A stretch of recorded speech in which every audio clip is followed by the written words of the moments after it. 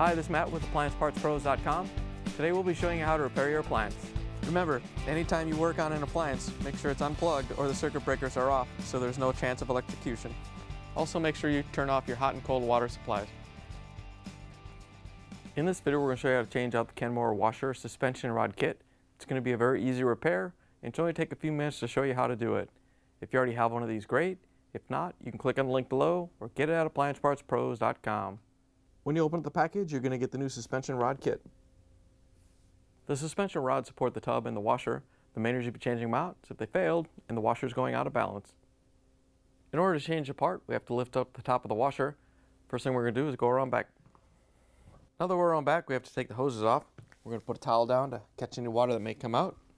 First, we're going to take the drain hose off. We're going to use the pliers to compress the clamp and then move it up the drain hose. Once you have it moved up the drain hose, all you have to do is pull the drain hose off. We can take off the fill hoses. To get the fill hoses off, we're just going to loosen them up with the pliers. Once you have them loose, you can turn it by hand. You're taking these off, you want to make sure you remember which one's hot, which one's cold, so you don't mix them up and put them back on.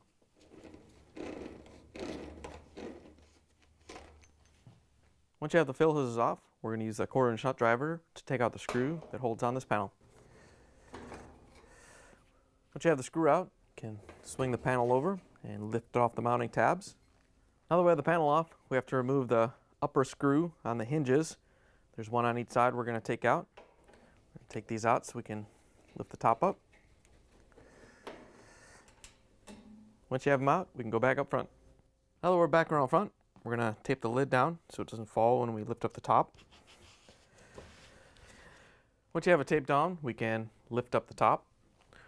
First we're going to pull it forward, then lift up on it, and push back and lift at the same time. Once you have it raised, we're going to put a lanyard on here to support it.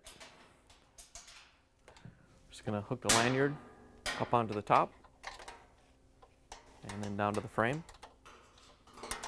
Now that we have the top up, we have access to the suspension rods. There's one in each corner. They're all changed out the same way. First thing we're going to do is reach underneath and lift up on the rod.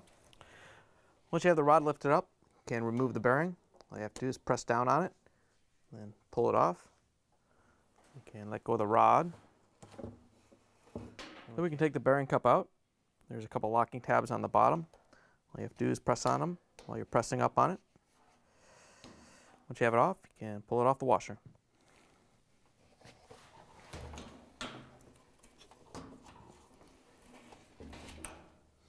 On the rear one, you want to hook the rod onto the frame right here because the tub has to be supported when we lay the washer on its back.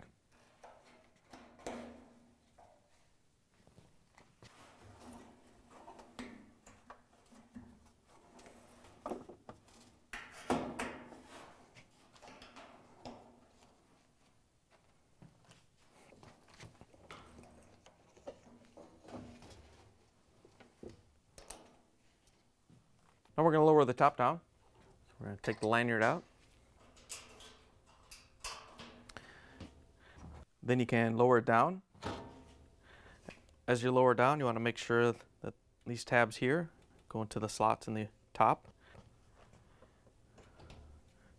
You can pull it forward so it drops down and push it back to lock it in. Once you have it locked in, we can go around back. We're going to use a 1/4-inch nut driver to put in just one of the screws that hold the top to the hinges so that when we lay the washer down, it's more secure.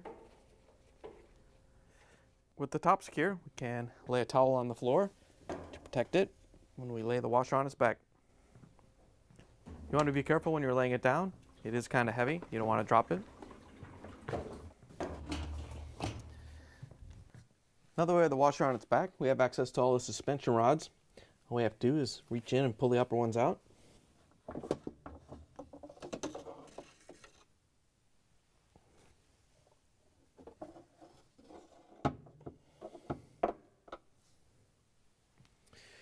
For the rear one, you may have to reach in and push on the bottom of the suspension rod so you can unhook it from the frame on the top.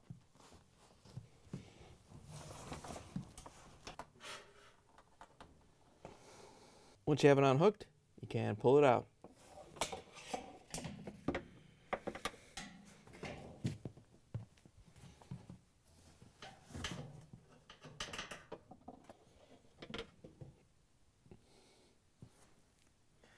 Here's the old suspension rod kit next to the new ones. If you already have one of these, great. If not, you can get it at appliancepartspros.com. Looks like they redesigned the bearings, but it'll go in and work just fine. Now we can put the suspension rods in. We're going to put the rear ones in first. All you have to do is feed them up through the tub. And remember, we have to push up on the spring so we can hook the top of the rod onto the frame. The one on this side goes in the same way.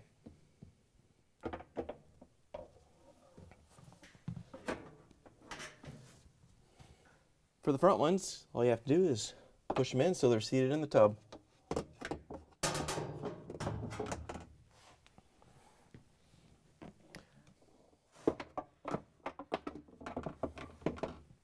Once you have all the rods in, we can put the washer back up on its feet. Once you have the washer back up on its feet, you can pull the towel out. Now we're going to use a 1/4-inch nut driver to take out the screw that holds the hinge to the top. Now we're back around front. We're going to lift up the top again.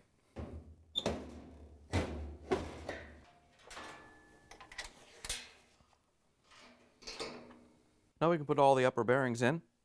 First we're going to snap the cup in. All you have to do is set it down and snap it in. We're going to lift up on the rod and get it to come through the bearing cup. Once you have it lifted up, you can snap the bearing on.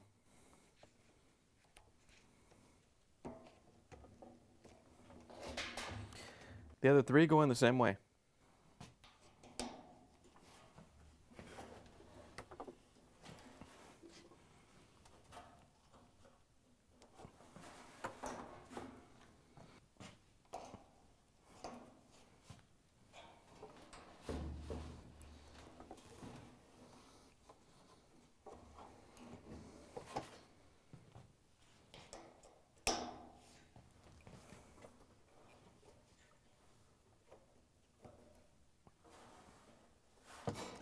Now that you have all the bearings in, we can put the top down.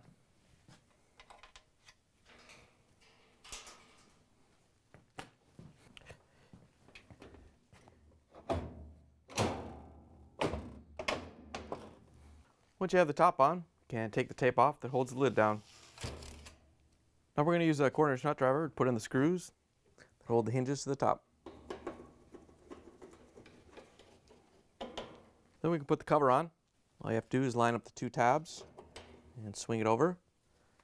Then we can use the 1/4-inch nut driver to put in the screw that holds it on. Then we can put the fill hoses on. Want to make sure you get the hot on the hot and the cold on the cold.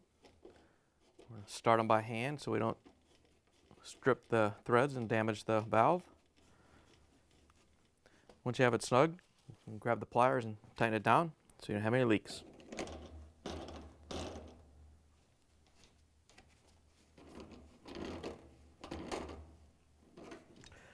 Now we can put the drain hose on. All you have to do is line it up on the fitting and push it on. Once you have it on, we can grab the pliers and compress the clamp and move it up on the drain hose so we get a good seal.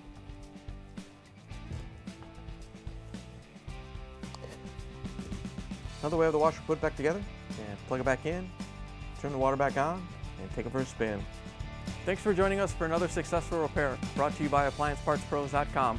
Check out our other repair videos on our site, Facebook, and YouTube.